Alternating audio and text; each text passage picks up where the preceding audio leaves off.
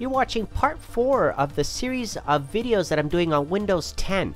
As Microsoft works on the technical preview, and I've done several reviews already on the initial builds that came out, and now I've gone ahead and did the update to the latest winter build, the 9926, as you can see right here. So there are a few things to talk about, and we're going to break this up into several series here. So part 4, first thing I wanted to show you is this little search, the Cortana search, basically. It's a new addition integrated now with the desktop to make things easier for you to find things not just within the system but online, right? So you might have seen this already on your phones, iPhone, on Android, and on Windows 10. You've got now the same idea, right? You've got your voice search, basically. You can say, hey Cortana, or you can talk into the mic by pressing that button and type in, it'll type ahead and try to determine what it is that you said, right? And here it is.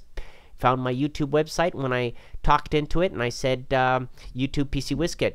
And you can do search for Windows Update, for example. And you talk into the microphone, say Windows Update, and there it is. Takes you to the new Windows Update. So one thing I wanted to show you now, when you get into the control panel, to the system areas, now they've changed that. You can see this cleaner look. See that the icons are different, the look and feel of each of those, and I'm going to make a separate video in part 5 to go through each and every one of those, but this gives you an idea of what's to come, right? There's changes happening here in this interface, the screens. There's much more information now when you go in and you do a Windows update, much more detail on what it is that you're updating, actually. So I do like being able to see, choose, and read up on what it is that it's trying to do, right? So having those details here without having to go to a website, for example, and read up on what that specific fix does is actually nice. Okay, so a lot of ways to streamline things, make it more user-friendly, and not too busy in the color schemes. Obviously, you can see it's got a cool blue here, again, with that winter theme. The start menu, still there. The start button, still there. Still a work in progress, of course. You can see here the expand into this full screen start menu is a new start menu for those of you who might have a 2-in-1 PC switching into tablet mode, things like that. This is really what that's all about, right? Being able to dynamically change to that. But resizing the menu and making it smaller are things that it's still a work in progress. We're working on obviously slimming and making that menu nice and short and thin. We don't want a big massive thing necessarily. You can customize that, and I showed you that previously in my part 1 and part 2 videos of Windows 10 technical preview.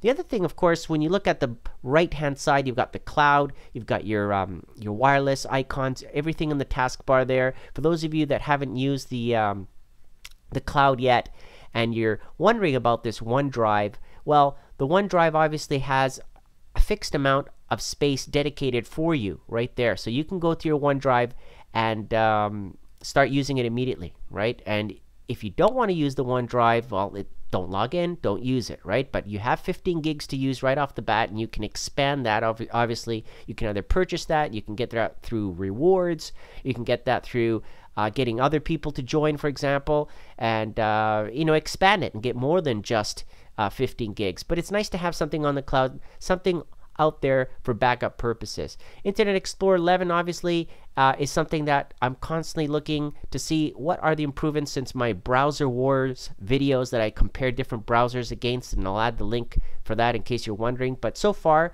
the browser here is running pretty smooth. I didn't see any glitches when accessing my website, doing the usual stuff, the usual browsing. Things look pretty sweet, pretty smooth, responsive.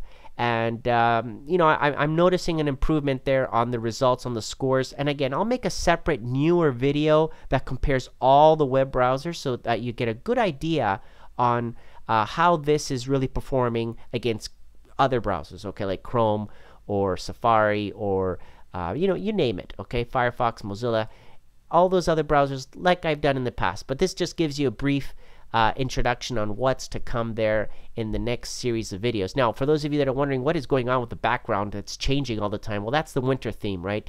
The built-in wallpapers that came with this new release, this new build, are winter related, so it's constantly changing in the background every so many seconds, minutes, whatever. So that's why you're seeing that happening right now. So again, so we've got updates for Cortana. We've got updates in the start, system menus. You can see that as well.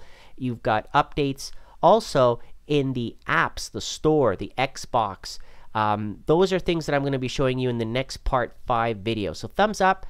Thanks for watching again. Comment below. Let me know what you think so far on what you've seen on Windows 10 Technical Preview. And thank you for watching.